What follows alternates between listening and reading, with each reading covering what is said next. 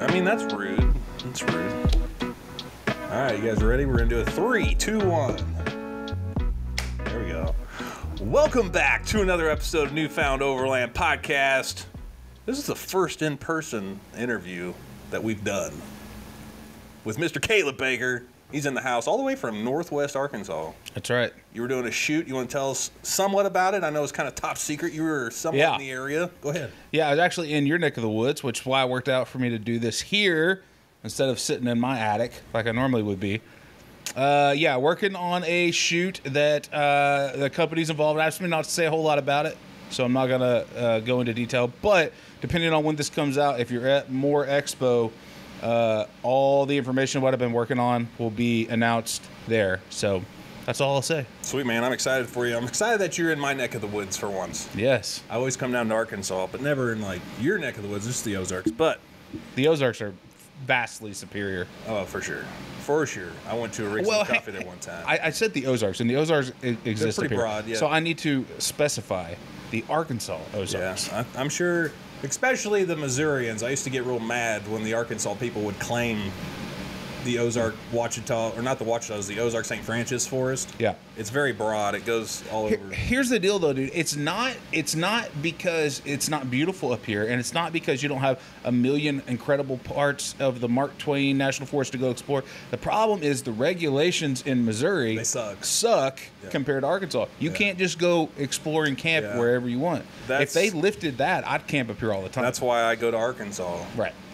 And anyway, enough of that. Missouri, get your stuff together. Get it together. All right, man. Well, we got more Expo coming up in a couple weeks. You're going to be there, Storyteller Row. Yep. You got any plans for more? Any agendas? Anything you want to accomplish while you're there? So my plan last year was to be a storyteller. So the year before that was the first year I was a storyteller. Chris reached out, invited me. I had like 200 subs on my YouTube channel. Nice. Super awesome for him to invite me, and I had a blast. And that's where I met you. That's where I met a whole bunch of people that I'm really close to this day. The next year, I was excited to come up, hang out, storyteller. Truck broke down. Gears exploded. So I was camping out of a unbuilt Sprinter down in the camping area. That was fun, though. Yeah, it was a good time. So this year, I was super excited to be back in the Storyteller area, and I'm going to be there, but it's going to be a little bit different. Let's hear it. So Fittipaldi, the wheel company, reached out to me and asked me to come show off some new wheels in their booth, which I'm not going to say no to. Nice. Because, why would I say no to some new wheels? So what I'm going to do, but I really didn't want to miss the opportunity to hang out with the storytellers, because to me that's like such a good time. Right. There's so many of those guys I only communicate with online, and so getting to hang out and like camp, I missed that last year. Yeah. Being down in the camp, I mean, it was fun, but being up with you guys is where I wanted to hang out. What was your favorite part last year, you would say? Dude, when you came down one night, I think it was you and Tate. I mean, there's a big group. It was like 10 dudes, and you guys came down, and we were like, let's just walk around this campground and just stroll into people's camps and just be like, what's up? What you cooking?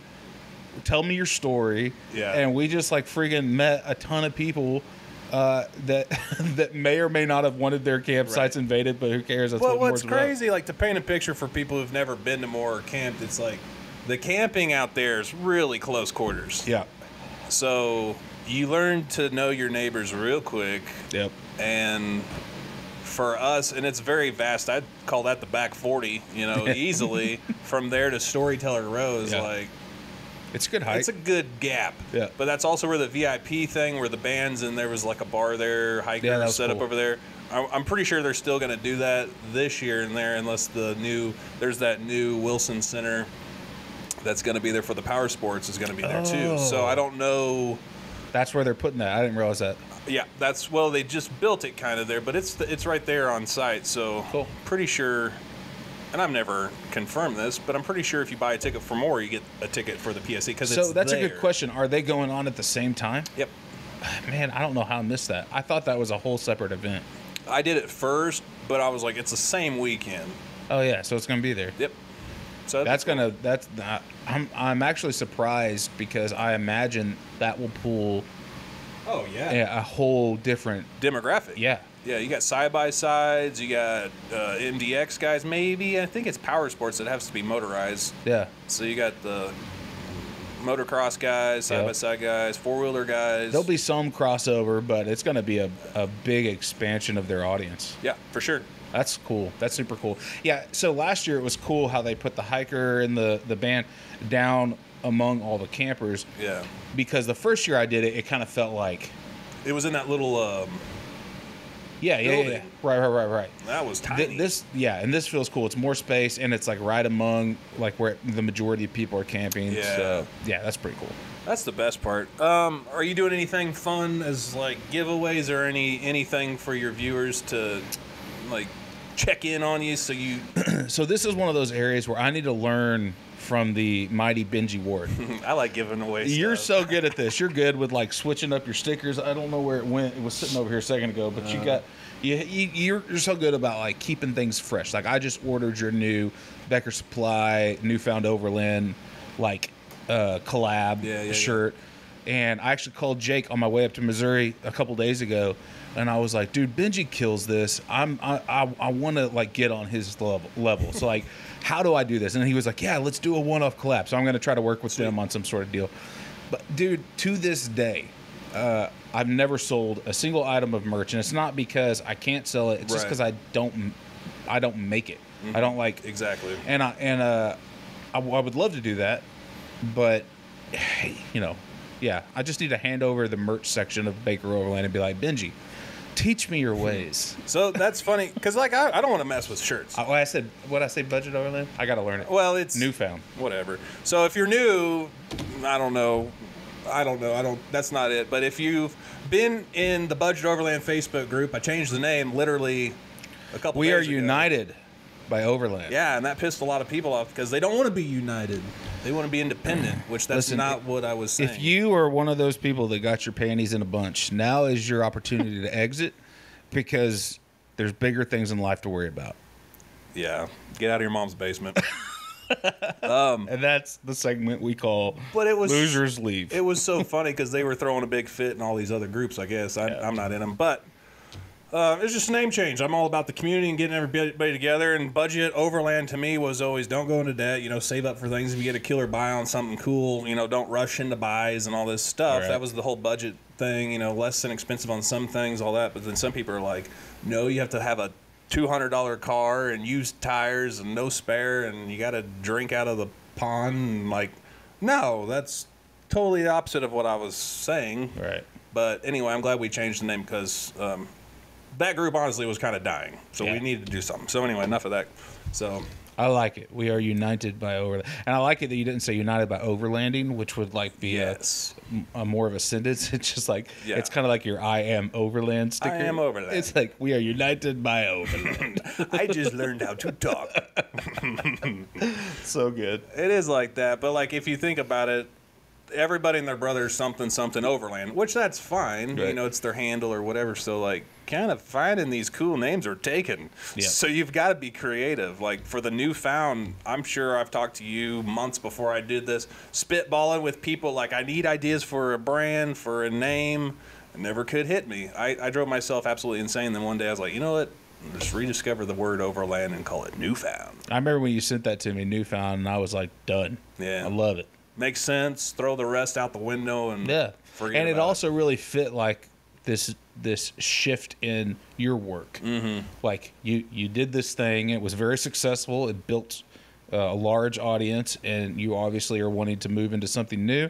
Newfound that makes perfect sense. And also Newfound and United are two words that, to me, they're like, this is where we're steering. We're doing a new thing, and we're trying to focus on uniting people from all walks. And not being so divisive. People need to take a pill. Yeah. Okay, let's get off that. So I don't know. I'm not done with that. I'm not. Let me tell you something. And to this person, and this person, and this person. There was like 6 of them. They called their first cousins because that's all they know. Anyway, So we got a DSLR camera up here. I don't have anything here. We've got a little web camera here. So I don't know what this is going to look like, but bear with me because I'm trying to work on shots. You guys need to understand something. So this space is freaking cool. Thank you. It's really cool. Benji's put a lot of work into like making this a vibe, and it's like in the middle of an auto body shop. So the fact that like it looks this cool is it's impressive. Yeah, thanks, man. Yeah. It's masculine yet classy to a point. And this is what I upload every week's 100% of the audio you're listening to is actually being recorded right here. Right there. That would be wild. Thanks, Brian. Yeah, we got some background. Brian, come say hi, Brian. Come say hi. This is Brian. Off-road Brian in the house. He can't figure out how to use a 40-year-old recliner. He's in Grandma's couch. That is a legit lazy boy, and that's probably the first one. Hey, Brian. So that's a camera there. Hey, that is Brian. That is Brian up here, guys. What's this beverage you're drinking here? It's the Monster. Oh, it's Monster. I just saw Beast. This isn't sponsored by Monster. I really hoped it was like a Mr. Beast. I wouldn't mind getting beverage. sponsored by Mr. Beast. That would be pretty cool. I wouldn't mind either. Monster Energy. It's not energy. It's a hard seltzer. Oh, Is it really? Yeah, man. it's really good. Well, I took him as a prude. Mr. Beast, I'm sorry. I've looked down on you. Well, he's drinking a seltzer. Not you. Not you. I get Brian and Mr. Beast. It's a manly drink. Is it, though? No. That's, yeah. Anyway, I don't know what's to come of this. I'm sure we'll do some more in-persons as we polish this stuff out. I'm wanting to do some streams eventually, but I got to figure out these stupid cameras. And my hands. What am I doing with my hands? Dude, what do you do with your hands? You've got this dialed in, man. I think everything you got makes perfect sense. Just now bring people in and do your thing. And that's, we were talking about this before the show, but something that I have always been really impressed with you and your ability to do a podcast. It's a whole different like animal to interview somebody like in a natural way. Right. You know what I mean? And first of all, the second that, even if someone's good at like having a conversation, just two people just chatting, the second a camera comes on, everybody gets like, yeah, Right. my arms start floating. You know what I mean? And the fact that the fact that like you do this in a good way, I think you should just lean into it. Like when I do a podcast on a live stream podcast, whatever you call it, when I do it on mine, it's like Prep City. I have to know what I'm going to ask, or it's just going to be like, so weather, you know. So I can't, So that's funny too. Like, I've got a stack of papers of everyone I've ever interviewed. Yeah. I'm a doodler. I've always got to be doing something. So, like, if we're talking about something, I'll write down a highlight of what you said and circle if you're giving tips and stuff. So, like, I need to screen print those, or what, not screen print, but upload them so people can see those. Probably think I don't know if I want to share that stuff. Well, you can decide what you want to do. But I think the fact that some of it you might be able to offer like tips and tricks to other people, but the fact is that like certain people can do this well and certain people can't. And if you can do it well, you can learn things to make you better. And if you suck at it, you can learn things to make you better. But some people, it's just natural, and you've always done that. Appreciate it, man. Good job. Thanks, man. Yeah. It does mean a lot because you're in that visual world. You know, you got YouTube and all that stuff. So watching your podcasts. So this is the point where I complimented you, so now you have to compliment me in return. Because I'm a Midwesterner. Or I'm going to get up and go sit over there with Brian. Okay, shoot. Okay, thank you. We got about 4 more minutes on the camera because we're using a actual battery. I'm supposed to have a dummy battery because those get hot, I guess. And even then, I think they can only record up to like 40 minutes. I need to figure that out. It depends on the room temp. I've had them die sooner, but yeah. There's a product. This is not going to be relevant to anyone watching this, but it's a battery that plugs into the wall. It like fits in the battery compartment and plugs in, and it'll just run nonstop. You need to get you one of those. That's the dummy batteries. That's what I was talking about. Right? That's what you were talking about. I didn't have a cool name. And that would still keep it running as long as you got memory and stuff? Yeah. Cool. That's what you need to do. That's what I was wanting to do. And I looked at Amazon yesterday to see if I can get one today. It won't be here till Tuesday, so I didn't order it. You know how many of those I have? 6. None. Are you serious? Yeah. Wow. I just risk it for the biscuit, and it does. Rub it in my face. No, if you watch my videos, occasionally they go black, and I'm like, hold on, everybody, we gotta switch out a battery. That's the segue sometimes, you know. I like it. What else you want to talk about? Because I don't know how this one's even. So how's your mom doing? She's good. We were just there. When were we? Oh, because my car, my 4Runner broke down. Yes. So we were in Springfield. I went to Springfield from here to Springfield, which is an hour and a half one way. 5 days. 5 different days. 5 trips in 6 days, something stupid. I can't even do the math on it. It was just every day. Wake up, go there, come back. Or just something crazy.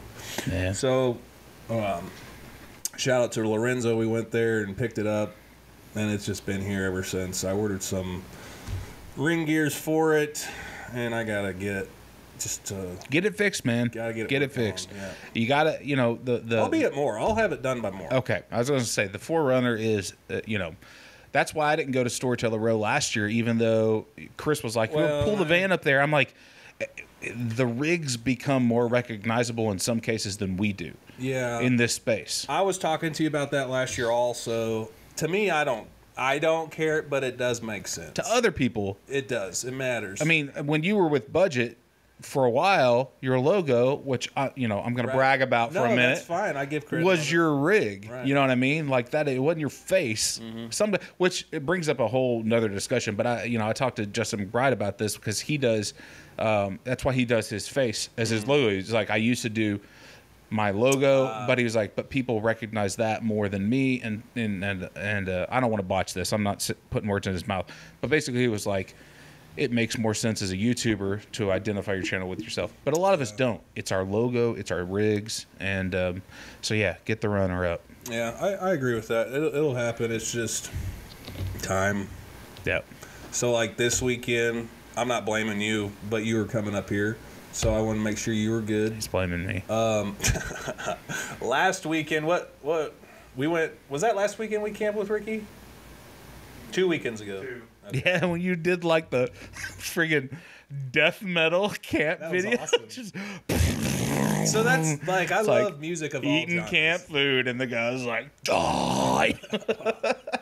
Because Ricky's special needs, so like he's never camped, but he loves metal. So that was more like a tribute to him. Well, now I feel like a dick. Because I was just making fun of you, and now I feel like I'm making fun of your buddy. There's reasons why I do things, though, is where I was going with it. But I deleted Y'all that give me video. a pass on that one. I think it's funny. All right, I think that's that death metal music was never more perfect. I know it. Any words of wisdom? We're gonna hang up here. Thanks for having me on, man. This is a cool space. You've done a great job with it. I'm excited for Newfound Overland. Yeah. I'm excited for United by Overland, and I'm just glad to be your friend, bro. Thanks, man. I appreciate you. Appreciate you coming to town. If you haven't already, go over to Baker Overland, subscribe, and leave them a comment. And then go over to Apple iTunes, leave me a review, because every 10 reviews we're doing up until 200 reviews, I'm going to do Newfound Overland stickers. Oh, so yeah. you've got to leave a review that'll get you entered into the giant pool. And yes, if you left a review on Budget Overland, you will get 2 times the entry. So go do that. Until next time, check out Monday for weekly Kickstart. That's what I'm calling it. I like it. This will probably, I don't know if I'm going to put this on the podcast or just on YouTube. We'll see.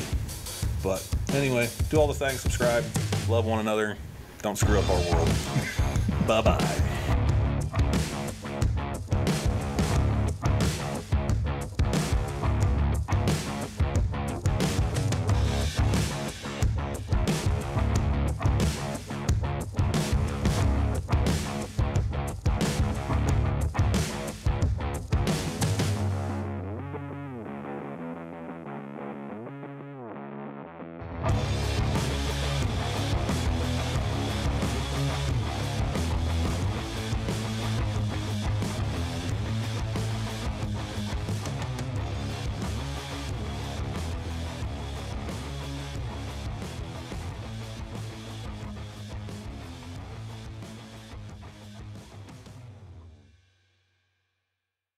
a cameraman tonight and an in-person. Man, this feels oddly professional.